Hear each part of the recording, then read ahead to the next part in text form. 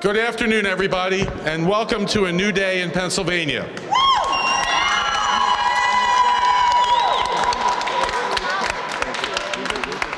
I was watching the debate over the House side, and I didn't certainly agree with everything Representative Baker said, but I agreed with one thing he said. This is a monumentous piece of legislation. This is the most important piece of social legislation we have passed in 30 or 40 years. Marijuana is medicine, and it's coming to Pennsylvania.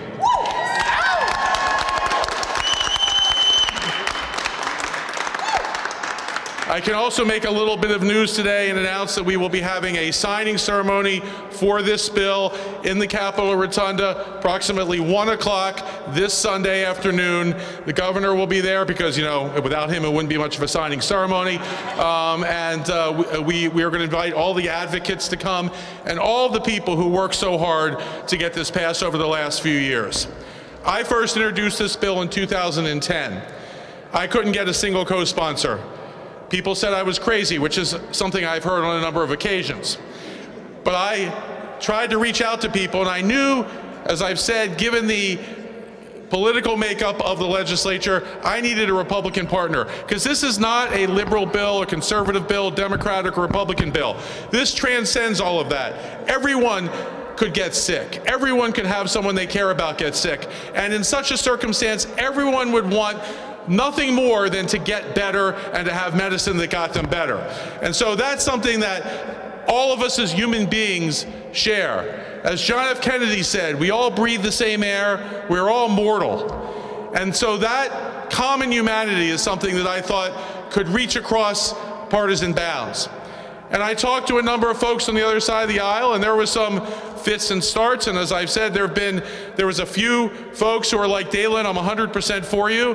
Obviously, I can't vote with you, and we'll have to issue a press release condemning you, but I want you to know I'm 100% for you deep down here, which was very comforting. But one day I saw Mike Folmer on the floor, and we started talking, and he said, I'm for you, and I said, I know, but you can't vote, and he's like, no, I'm happy to say that publicly. And I was like, really? And we got to talking, and I got to understand the depth of his passion on this issue, and we formed a partnership which I think can serve, if I may be self-aggrandizing for a moment, which I hate to do. Hate's a strong word, but in any event, this can serve as a model for how legislation can move in a whole variety of areas across the state, reaching across the aisle, addressing each other's concerns, and finding common ground to solve a problem for the people of Pennsylvania. And Mike Folmer became not just a partner, he became a champion. And that's what we needed to get this bill. This bill never would have happened without Mike, and I want to thank him from the bottom of my heart, everything he did.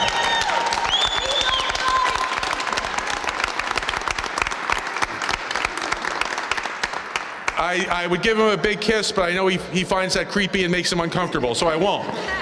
But I want to thank you. And I want to thank, there's so many people to thank, and I'll leave Mike, we'll say a few words. He may want to thank a few people. And we tried to do that yesterday on the floor and yesterday here, but I just want to repeat one thank you from the bottom of my heart, which is that the advocates who fought so hard for this. I've been involved in a lot of issues. I've seen high-powered lobbyists, well-paid lobbyists, people from all over the country come in and swoop in and fight on an issue. And some of them have been very good and very wily and very, good at what their job is. But I have never seen advocates more passionate, more effective than the people who fought to get Senate Bill 3 into law. The moms who had sick children, and what could be more motivating than that? The veterans with post-traumatic stress disorder, the cancer patients, the people with all kinds of illnesses and had relatives with all kinds of illnesses. They formed an army, and they were relentless, and they were tenacious, and without them, this could not have happened today. So I thank you so much. You've made not only a difference in your own lives, but a difference in lives of so many people that you will never meet.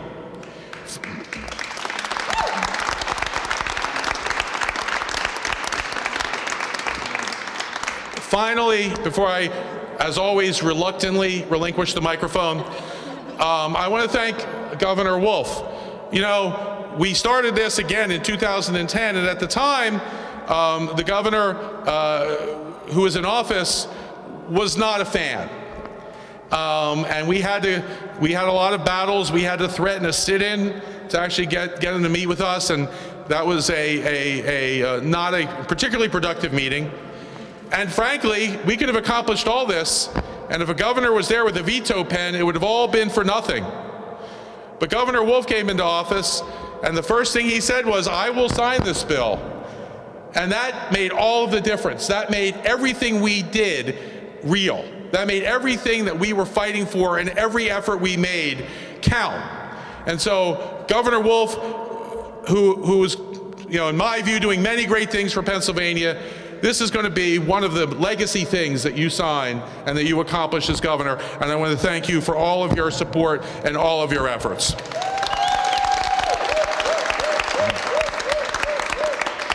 And with that, I would like to introduce what county are you from again? York. I was going to say the gorilla from Manila or something. I was trying to think of something like that. The dork from York isn't quite as what I was going for. But anyway, a true champion, a man who we all owe a huge debt of thanks, Mike Folmer.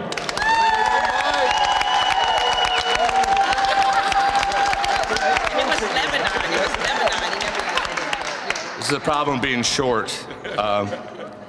Folks, I am so numb right now. This is about them, the patients. And when we were doing this, trying to get it to the finish line, I realized there was a lot of concern about not just concurring. And I had to stay focused, folks. I had to stay focused, because I knew we were doing the right thing. And we now have a bill that a governor who is friendly on this issue, who's going to sign it into law, is going to help him be able to do this faster and with less problems.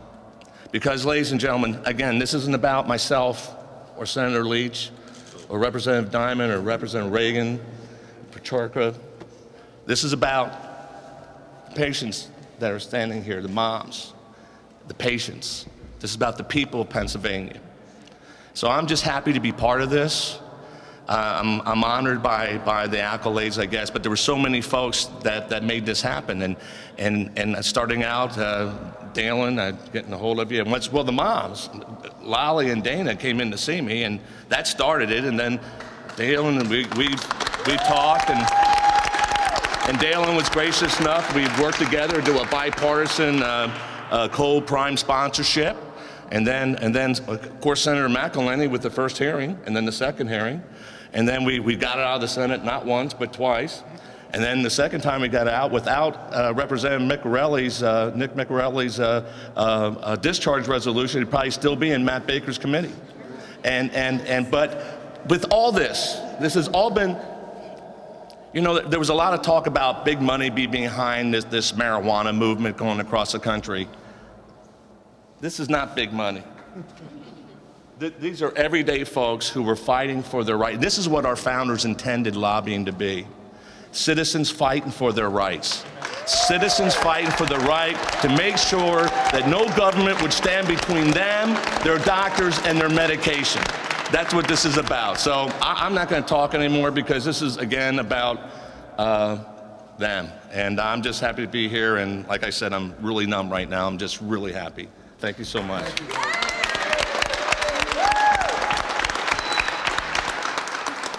I would say if that numbness persists, I have something that could help you.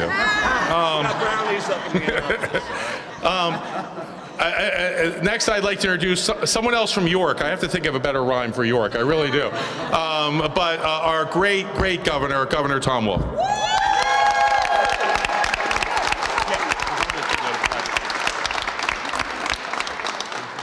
Well, I am so happy to be here. I think that this shows three things that we should be really pleased with. First of all, bipartisanship can work, even in the most divided of institutions. And I really appreciate the bipartisan support that this particular bill has brought about. and especially to someone who is my senator, Mike Folmer. So you better be good. Yeah, I'm trying.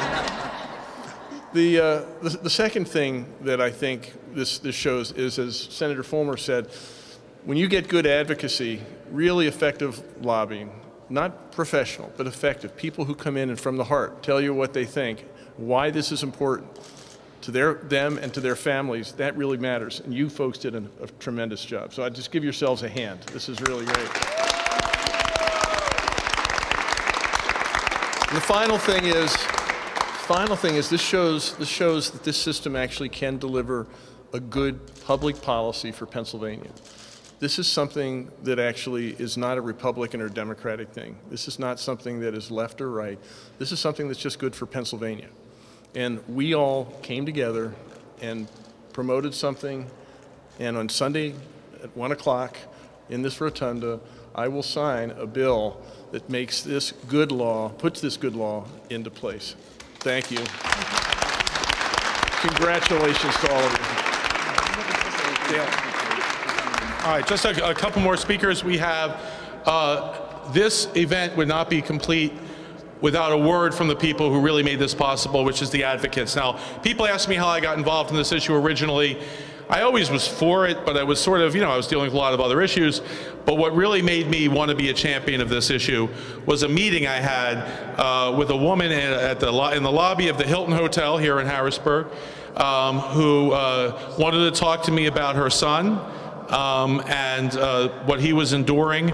And after hearing her story and doing a little research on how this can be helpful, I was like, I will do whatever I can do. If I need to spend the next X number of years of my life fighting for this, that's what we're going to do.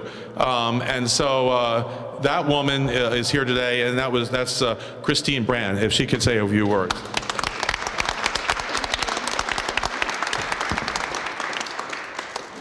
This is a great day. No pressure, no pressure. I was very scared when I first met him. I had no idea what to expect. A very small town Republican meeting a big time Democrat. So little did I know that this was a bipartisan effort from the very beginning. But we have all made history today, and I could not be more proud of all the efforts of our group of parents and patients, and some of them aren't here today, Heather and Haley and their children and Julie, and we're hoping that they can make it to the signing. But when we started out 3 years ago, I thought, I don't know if this is ever going to be possible in Pennsylvania. Am I going to need to move to another state where it is legal? And all the thoughts going through, we have to uproot our family. I'm from Pennsylvania, educated in Pennsylvania.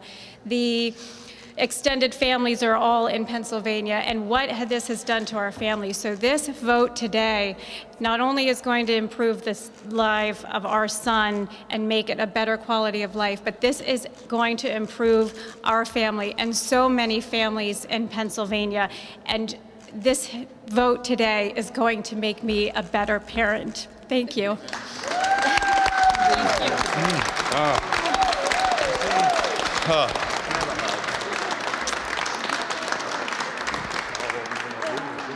Do you want another one from me, Mike? Is that what? Okay. Yeah, there we go.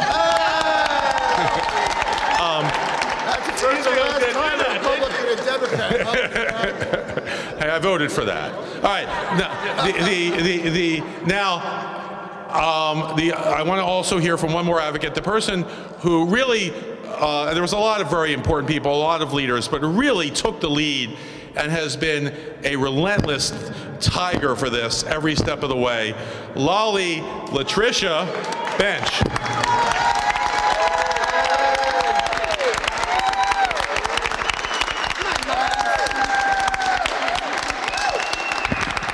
Come on, Mama Bears.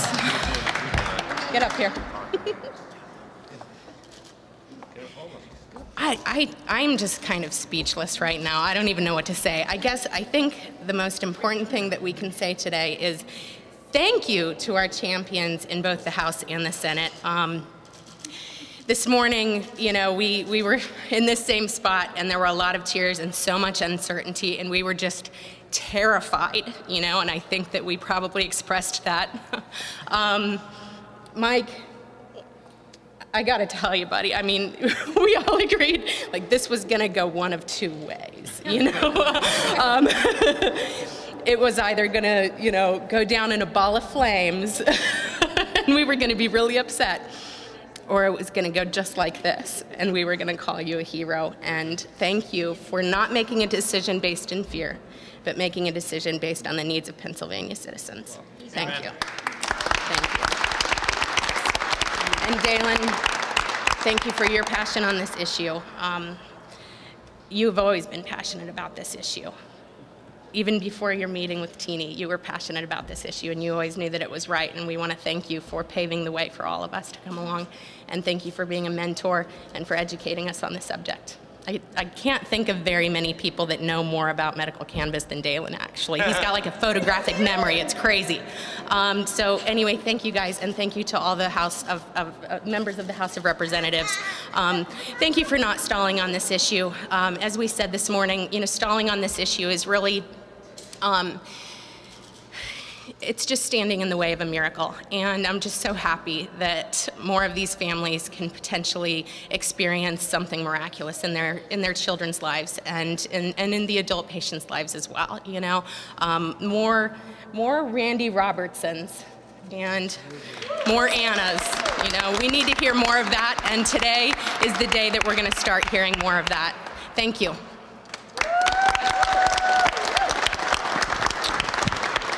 And finally, before we can take some questions, Representative Margot Wiener wants to talk about an aspect of this issue that's important to her.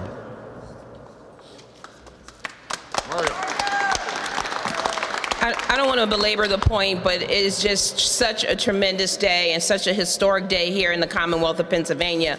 And I had two amendments on this bill that I think are vitally important. One, to make sure that it's a level playing field for employees and disadvantaged businesses. But the other one has to do with a disease that I would have not known would be affected by medical cannabis had it not been for the advocates. And advocates came to my office day after day to implore me to support this legislation. Having come from a background of drug and alcohol prevention, treatment, I was skeptical. I have to admit I was skeptical. But day after day, advocates came to my office to talk to me about how this was going to alleviate pain. And so I also was told about how pain was alleviated for sickle cell anemia, a disease that affects African Americans disproportionately. And so that amendment was not one of the agreed to amendments, so there was some risk in putting it forward, but the House members voted for it, the Senate kept it, and so we also have treatment for sickle cell anemia in this medical marijuana bill. And I want to thank the advocates for that.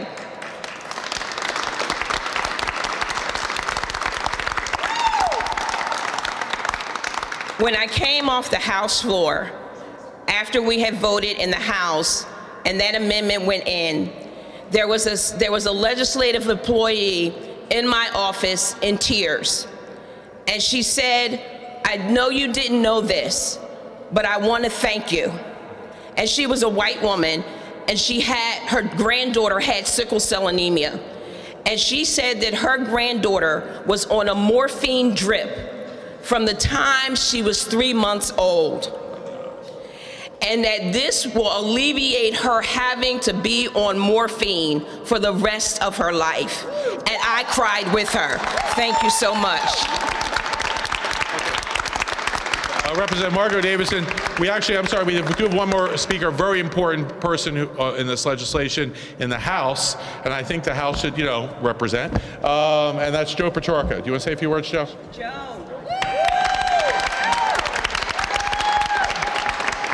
Thank you, Daylin. Great to be here today. Certainly, this is one of those feel-good days in the legislature, in the House, that we don't have enough of. But very, very proud of the work that the House did, Democrats and Republicans working together, and I'm thrilled that the House Democratic Caucus voted unanimously in favor of this legislation today. Makes it a great statement for a great cause. And I don't think, you know, again, when I think about this legislation, I don't know that it would have passed 6 months ago, maybe certainly not 1 year ago, but as we were educated and contacted by people, by mothers and families and advocates, it obviously had a tremendous effect on us as their voices rang through this Capitol. So glad to be here. Again, wonderful day. I appreciate the work done in both chambers and with the governor. It shows, obviously, that we can work together very well for the right reasons. Thank you. One more thing. I apologize. I promise this is the last speaker. Very briefly, but very important, Representative Russ Diamond.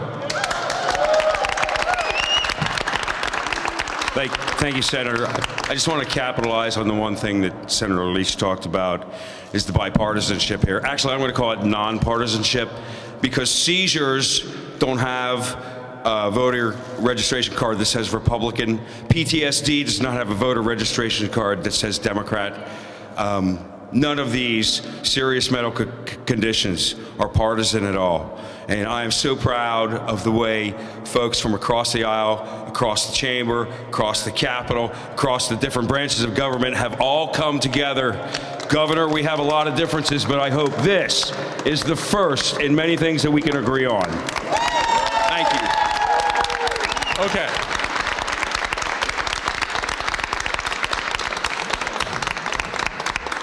Again, thank you for welcoming me back to the podium.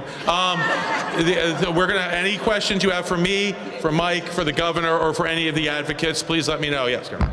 When exactly will patients be able to obtain them out of the law? Well, there is always a ramp-up period in legislation like this. You have to do some things. You have to, first of all, you have to promulgate applications for licenses. You have to promulgate regulations, which include what those applications look like.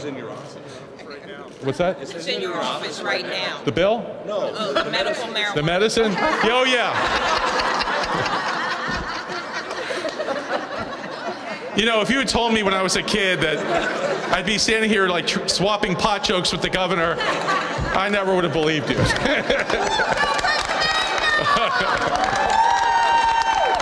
By the way, can I just say something about the Go Pennsylvania? This puts Pennsylvania in the first half of the nation in passing this legislation. When is Pennsylvania in the first half of social progress? This is great. Anyway.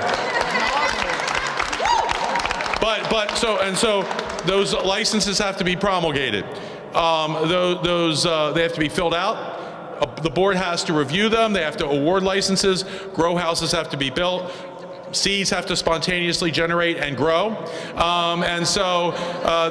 are a variety of steps that have to take. My guess is, and it's varied from state to state, but with a friendly governor and a friendly regulatory scheme, my guess is probably you'll see dispensaries opening in about 18 months. If I don't know if you have a different.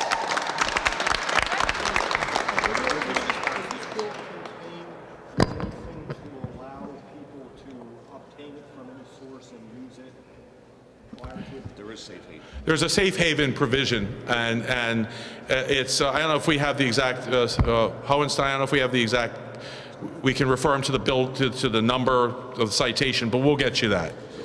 Yeah, but there's a safe haven, but it will be for those 18 years or younger. So it'll be for minors, correct? So that the goal was to make sure that parents that have children, like let's say suffering through epilepsy, would be able to ascertain. That's why it was so important to make sure that we, as we did this, we made sure this got done right, so that a friendly governor with a friendly Department of Health and so forth would be able to get this up and running as soon as possible. So we're hoping that by passing this, there will be less concern, I guess is the word I'm looking for. Also, in 6 months, I'm told we will have temporary regulations for everyone under 18 and over 18. So within 6 months, there will be safe haven that allows people who can demonstrate medical need under one of the 17 conditions to use that as an affirmative defense in any prosecution for possession of marijuana.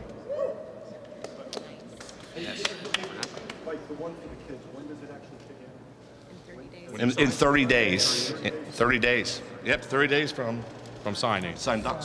So Sunday. 30 days from Sunday. 30 days from Sunday. And incidentally, I did send out a letter when the Senate first passed this bill to all the district attorneys in the state, asking them to issue a statement saying that they would not prosecute people for possession of medical marijuana pending the passage of this bill. Some DAs wrote back and said, we do that already, we're already, that is our policy. Others did not write back. A couple wrote back and called me names. So, you know, but I'm, despite being a very sensitive individual, I was able to withstand that. But we're going to do the same thing. I'm going to send a letter to all DAs saying, now that the bill is becoming law, we're asking you not to take, you know, in the next 30 days, some sick kid's mother into, haul her into court over this. And I hope the DAs will agree to that. Anything else? Well, I'm glad we were so comprehensive. Thank you so much. We will see everyone 1 o'clock on Sunday.